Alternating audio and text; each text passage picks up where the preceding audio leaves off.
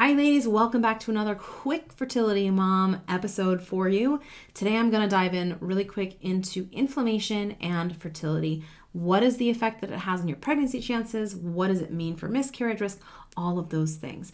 But first, I really want to tell you that if you think you're struggling with inflammation, which pretty much all of us are, but if you're having unexplained infertility, secondary infertility, miscarriages, any kind of autoimmune problem at all, and you think inflammation is playing a big part in this stuff, then come to my next live workshop, my fertility workshop. We go over fertility strategy. I teach you all about inflammation. I give you steps to start taking right that day. I give you scientific breakthroughs that we're making on egg quality, all sorts of really cool stuff. So if you haven't already registered and come to my live fertility workshop, please register for that down below in the first pinned comment. I'll give you the link to register for that, or down in the description box below as well. So I hope to see you there. And now let's dive right into inflammation and fertility. So I get asked about inflammation all the time from women all over the world, and this can end up being one of the trickiest situations. It can be a really big problem for many women. It can be the primary driver for issues, or it can kind of be hiding in the background. It can be a secondary issue. It can kind of be tagging along with something else. Either way, we have to deal with the inflammation. So there's a few things that we have to know about it first. The first thing to know is what kinds of diagnoses inflammation can either be a primary driver for or a secondary driver for, but it's present in a lot of different cases.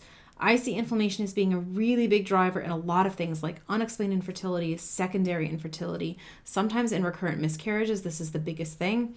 IVF failure with poor and low-grade embryos, or failure to transfer. If you're having a really tough time getting that lining up, inflammation can be a big driver there. If you have any recurrent kinds of infections like E. coli or any kind of uterine infection that continues to come back, inflammation is a deal here.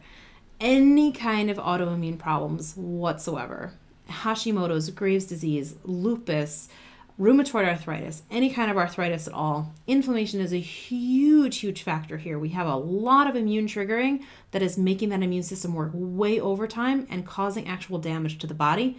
We have to figure out what's going on here with that, okay?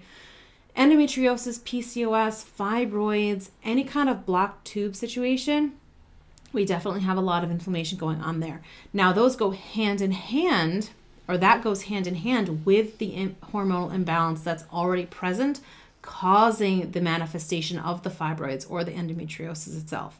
So inflammation is always there. They kind of go hand in hand with that. There are many other things as well, but those are kind of the main umbrella diagnoses that I see inflammation being a really big deal with.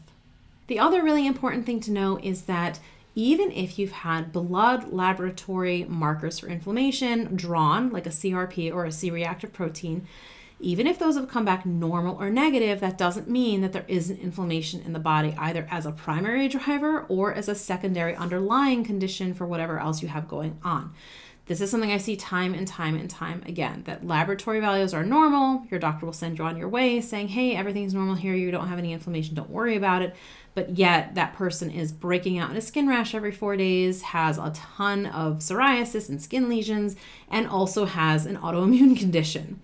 This is the clinical presentation. Then obviously we have some sort of inflammatory trigger going on. We need to investigate that further. So really take a look at your clinical presentation. What are you feeling? What do you see happening in your body? Even if your lab results come back normal, that may not be the full story. So it's really important that we actually look at what else is going on. This is similar to what I talked about in the estrogen dominance video, where even if your hormone levels come back as normal, you may still be experiencing fibroids and or heavy painful periods. You may experience all these other symptoms that tell us the story that there is a hormone imbalance, which means those normal results for you aren't optimal for you. We're not worried about normal, we're worried about optimal values for you and your body. So don't always go by lab values, go by how you feel and what you're seeing in your own clinical presentation. The third really important thing to know with inflammation is that it is not random. Your body doesn't just wake up one day and go, ooh, you know what? I'm going to be inflamed today and forevermore. Your body does not do that. There's always a cause. There's always some sort of something that is triggering your body to be inflamed. And then there's something happening inside the body that is allowing it to continue to be in that constant state of inflammation. So our job becomes finding what that trigger is for you in your body, cleaning it up, healing the body, and allowing it to come back into a really nice equilibrium where any kind of inflammation that happens, the body can rapidly just take care of it, and it's not constantly in this extremely high state of inflammation, which makes the body feel very, very unsafe to get or stay pregnant. This is something I really, really talk about in depth and in detail in my workshop, so definitely register. We can talk about it more, what's going on for you, and what makes that state become constant and how we can bring that state down. One of the last really important things to understand with inflammation is that we cannot medicate ourselves out of it or supplement ourselves out of it either. I love supplements. I think they're great. But one thing that I really, really find that is disturbing in the fertility world is that we rely way more on supplements and pills than on healing what's actually going on in the body. So I use supplements so that we can actually strategically kind of direct what we're trying to heal and what we're trying to do. So while trying to figure out what the trigger is, we're also able to manage the inflammatory effects. Some of the supplements that I like to use for this are vitamin C, anywhere between 1,000 and 3,000 milligrams per day, depending on the diagnosis and what's going on with the woman. Another thing is vitamin E. Again, dose varies and the form will vary as well, depending on what's going on with the body. Vitamin E is one of those tricky supplements. I'll have to do an entire video on that just by itself. So look out for that in the coming weeks.